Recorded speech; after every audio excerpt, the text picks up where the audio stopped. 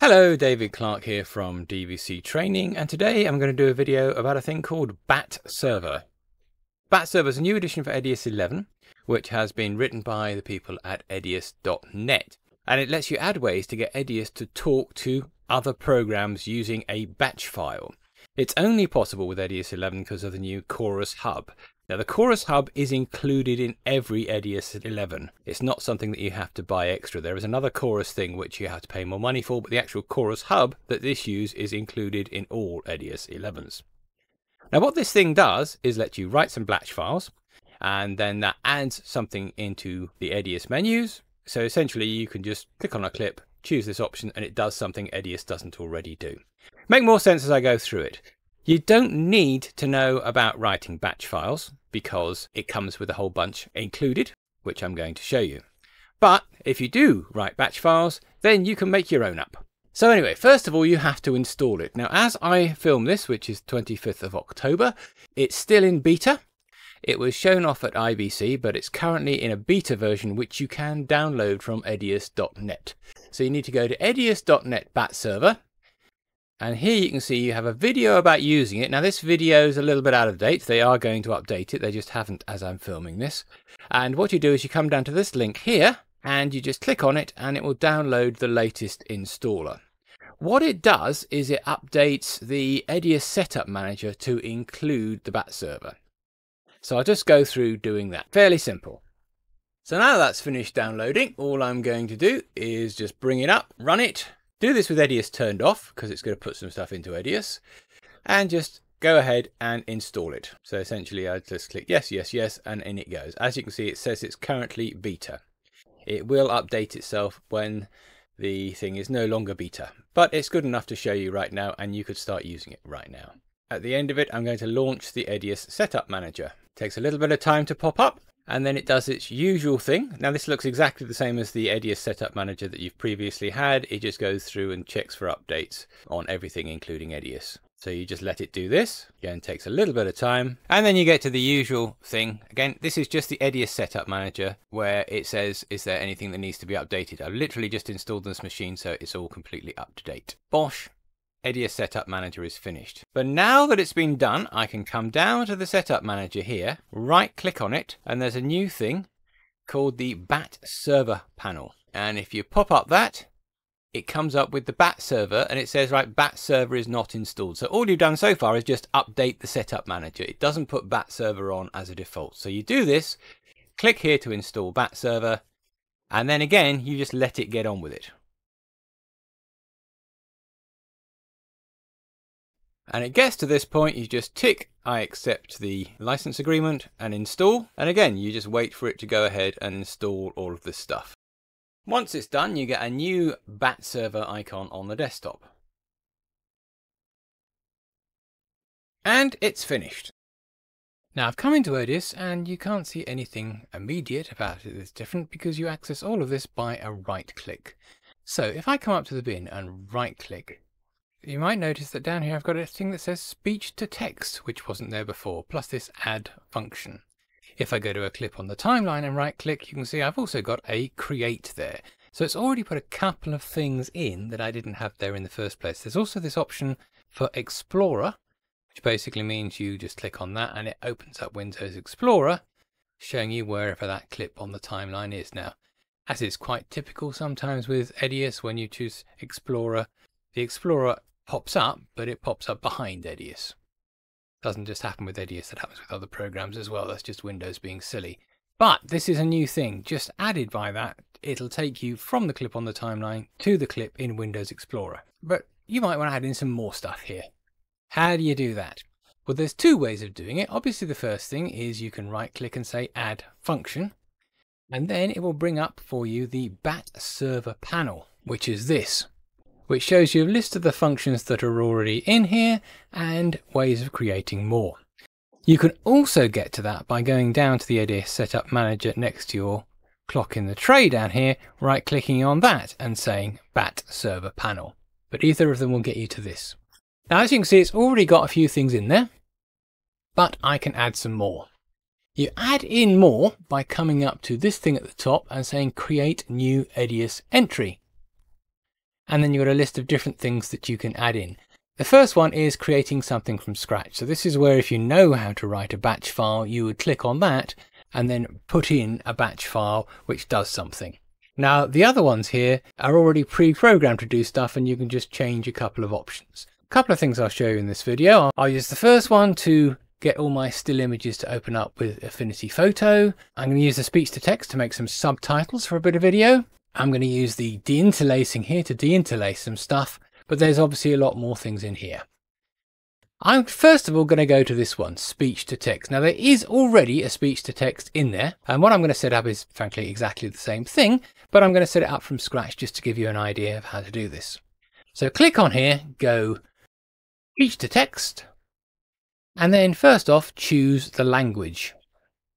And my language is English, so I'm going to choose that.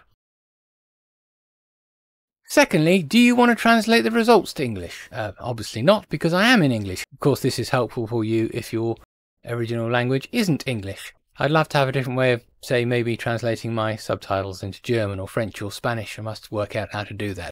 But out of the box, it's set to translate stuff into English.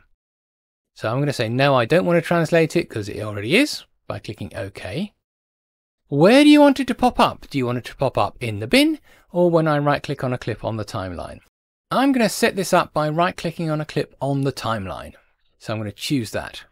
Say OK, and then just give it a name. English is fine to me. Could have called it anything I feel like. Clock.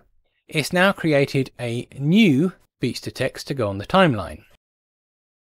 Come back into EDIUS, and I've got a clip here on the timeline. This is my last video that I did on just the latest updates inside of EDIUS. Popped it on the timeline. It's about 17 minutes long.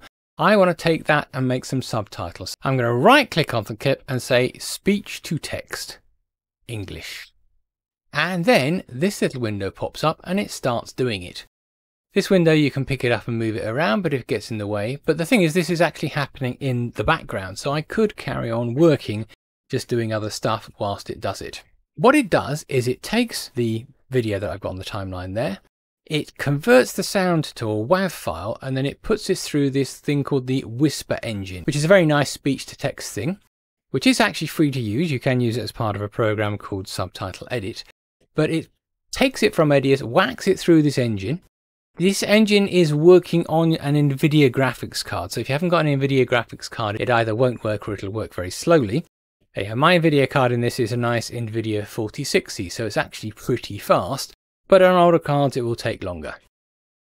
But you'll see how long this takes, because you see it's already transcoding it. You can see it popping up with the subtitles here as it goes through. It's already got to 15 minutes, and I haven't actually chopped anything out of this video whilst it's been doing that.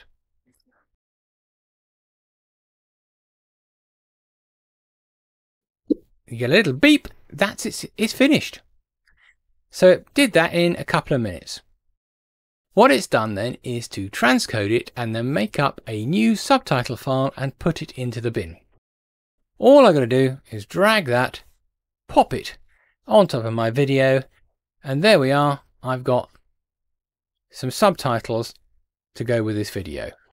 Now these subtitles are just like any subtitles you might create with Acoustic or anything. If you pop them on the timeline, double click on it, it'll open up in VizTitle Express, and you can go through and edit it and change the look of it and all that sort of thing. I have done some videos about some basic subtitle editing, which you can see on my channel, so see a little bit more on editing the stuff by looking at those videos.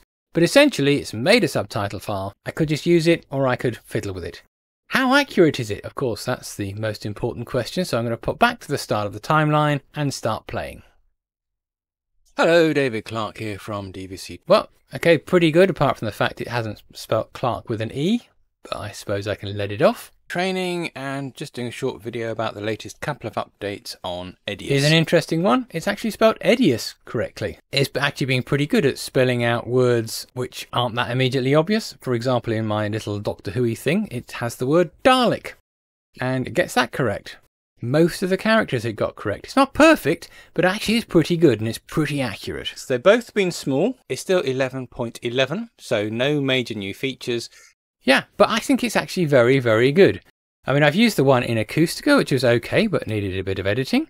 Because I've got the studio version of Resolve, I have used their one, and that really was my go-to until I could do this, because actually that worked also pretty quickly and was pretty accurate.